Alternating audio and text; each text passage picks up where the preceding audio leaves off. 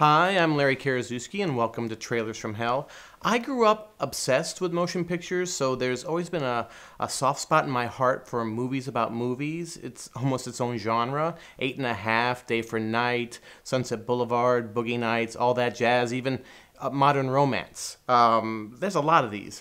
Scott Alexander and I actually wrote one, Ed Wood, directed by Tim Burton. But right now we're going to take a look at a project by the king of self-reflexive cinema, Jean-Luc Godard, from 1963, Contempt. Bientôt. Bientôt. Sur. 7. One could make the case that almost every Jean-Luc Godard movie is a film about film.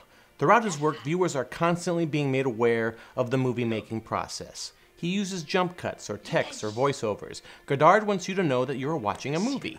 In the opening shot of Contempt, you can see the camera and the dolly track and the boom operator as the opening credits are spoken on the soundtrack. Then the camera turns and points its lens directly at the audience. Contempt just might be the most self-reflexive film of all time. The movie's plot and its production are almost exactly the same.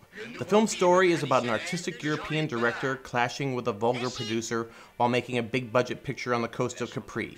The production history has producer Carlo Ponti and distributor Joseph E. Levine giving Godard $1 million to go make a sexy movie with Red Heart Brigitte Bardot and American He-Man Jack Palance.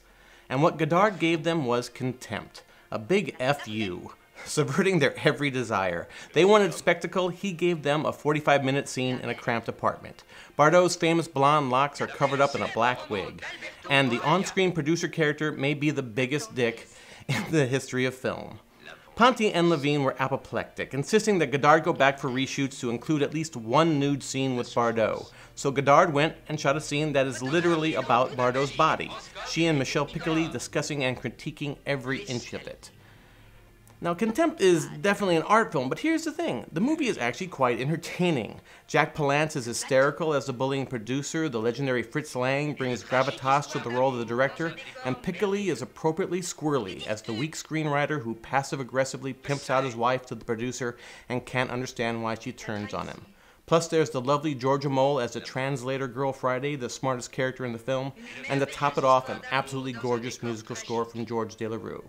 And I just love this trailer. It's a great 2-minute capsule of the sly wit, energy, and style that makes Jean-Luc Godard a master. La beauté fatale. Fatal.